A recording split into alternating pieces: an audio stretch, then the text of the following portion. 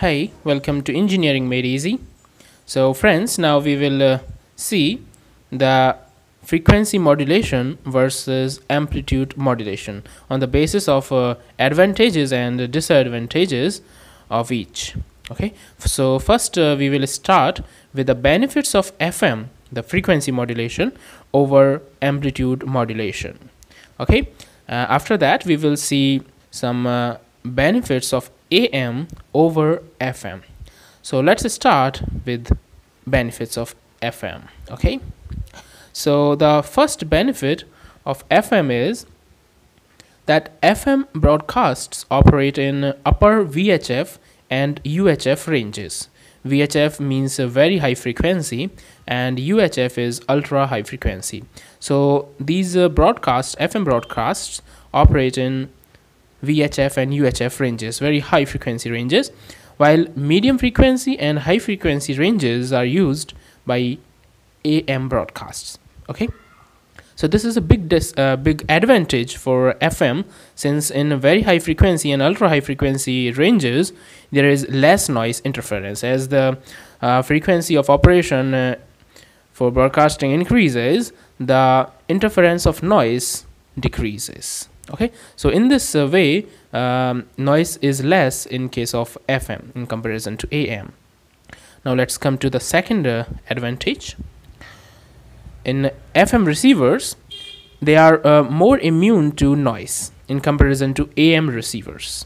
Okay, since FM receivers may be fitted with the amplitude limiters. Okay, so these amplitude limiters can remove the amplitude variations caused by the noise. So here we have seen in these two cases that FM is better while in dealing with the noise, as we operate FM in high frequency ranges, which reduces the noise interference in high frequency.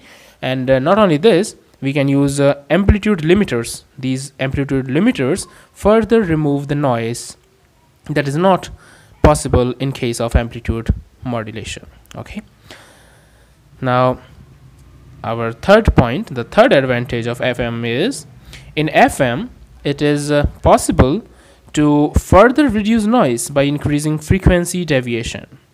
Okay, this is not possible in case of AM, since in AM we cannot exceed 100% modulation without severe distortion. So what does this mean?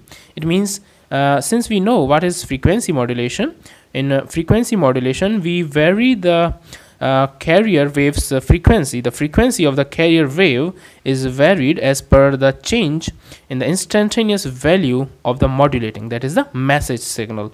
So frequency, there is a deviation in the frequency of the carrier wave. So this is the frequency deviation. So in case of a frequency modulation, we can reduce the noise by increasing that deviation of frequency.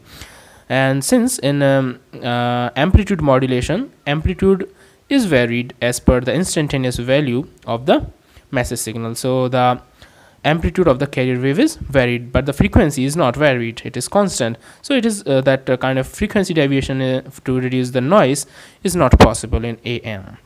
Okay, now what is the fourth advantage? Let's see it. Standard frequency allocations provide a guard band between commercial FM stations.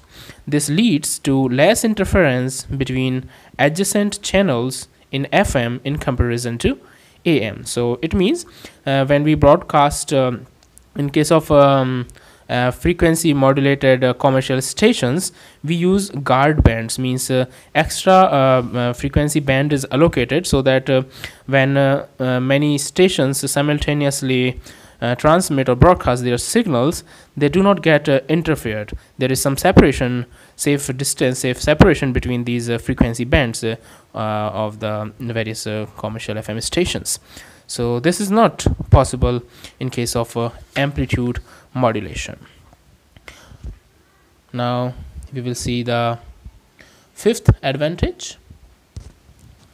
In case of FM, all the transmitted power is useful, but in AM most of the power is present in carrier. that does not contain any information. So it means that in FM we know that frequency of the carrier wave is varied as per the modulating, that is a message signal. So all the transmitted power, okay, is present in FM, and that is useful. But in AM we have three things, like one is the carrier wave and two sidebands, okay, in common FM. In okay, so there are other modulations, various types of AM also, like double sideband suppressed carrier or the single sideband also. But if we talk about the general AM, then we have two sidebands and the carrier wave. So all the information is contained in these sidebands, and the carrier part does not carry any information in case of AM.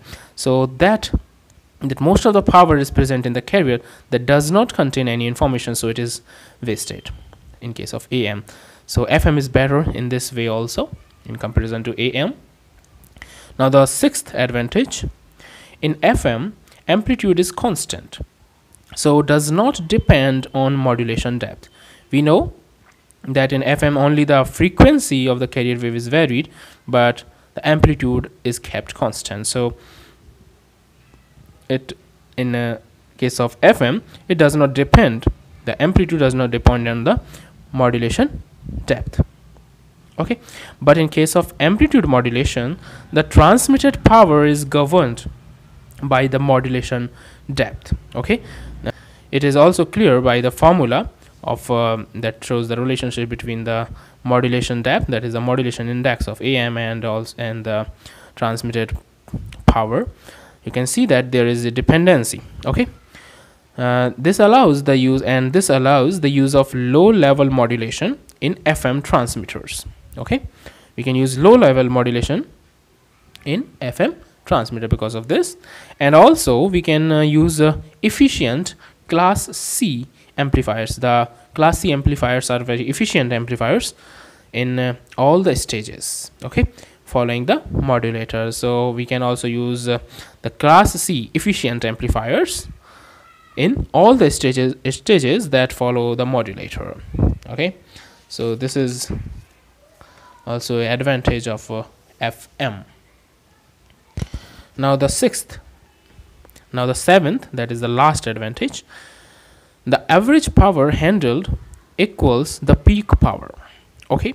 Since all the amplifiers handle constant power in case of FM, but in case of amplitude modulated transmitter, the maximum power is 4 times the average power. So I think it's clear.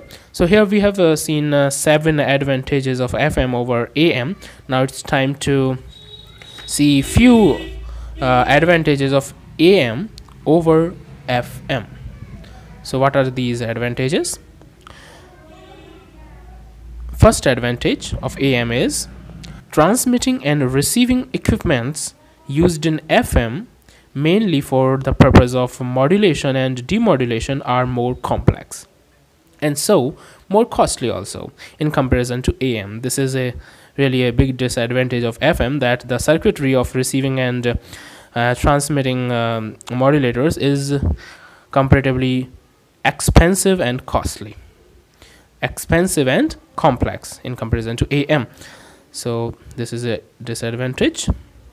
The second disadvantage of FM is a channel of 200 kilohertz is required, okay, in FM broadcast in comparison to only 10 kilohertz in case of AM broadcast. So the wastage of channel bandwidth is seen in FM because only 10 kilohertz is required while broadcasting AM signals, but we need 200 kilohertz. There is a big difference between 10 kilohertz and 200 kilohertz, you can see, in case of FM. So we need more bandwidth in case of FM broadcasts. So this is really a big drawback of FM, you can see. So this was the comparative study of AM and FM, and we saw here that there are many advantages of FM in comparison to AM, but in some cases AM is better in comparison to FM. So this is all about the competitive study of AM and FM. Friends, for more such videos, you can subscribe my channel, Engineering Made Easy. And please don't forget to like and share the video if you liked it. For more detailed information, you can visit my blog www.engineeringmadeeasypro.com. Its link is given in the description of this video. You can check it, and see you soon in the next video. Till then, bye bye.